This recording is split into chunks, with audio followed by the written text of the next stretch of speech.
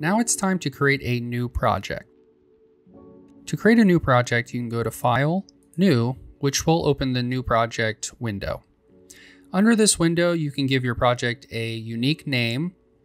And what's really important is to find a folder where you know where this project will be stored later. So, and when you do save this to this folder, it will create a lot of files. So do not save this to your desktop where you'll have files scattered all across your desktop window.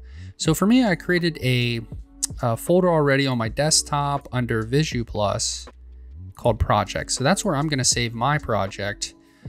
Below that, you can select if you're going to be making a screen for an industrial PC or the actual HMIs from Phoenix Contact. So for my demo, I'm going to use the TP6 series, for instance, 10-inch, which will set up your screens to match that HMI.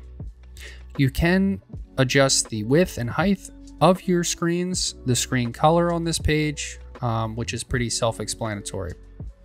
Moving on to our next page in the new project window, you can edit here how many screens you want, which is nice. You can up to 10 screens there. You can add alarms, logging, trending, and some of those basic parameters.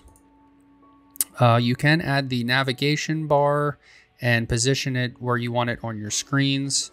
You can add a logo and import an image, which is nice. You can add a screen title, buttons, and a status bar there. So for now, I'm just going to finish, which will create my first project. One important aspect of Visu Plus Express is understanding how to correctly save your project.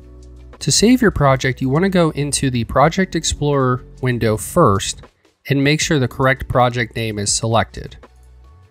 You can technically open multiple projects at one time, and whatever project name is selected is the project that's going to be saved.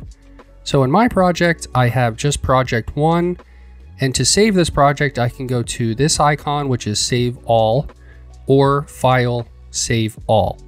If I want to save my project as a different version or iteration, I can go to File, Save As, which will guide me to my file folders, and then I can rename my project version 2, for instance, and create a separate folder, which will be project 1 _ version 2, for instance, and then save it into that folder.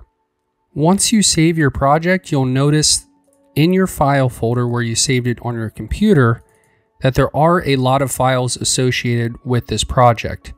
That is definitely why you do not want to save it on your desktop, because you'll have a lot of files which will clutter your desktop. The correct file to open up later to edit your project is the Visu Plus Express document file type, which you can see here.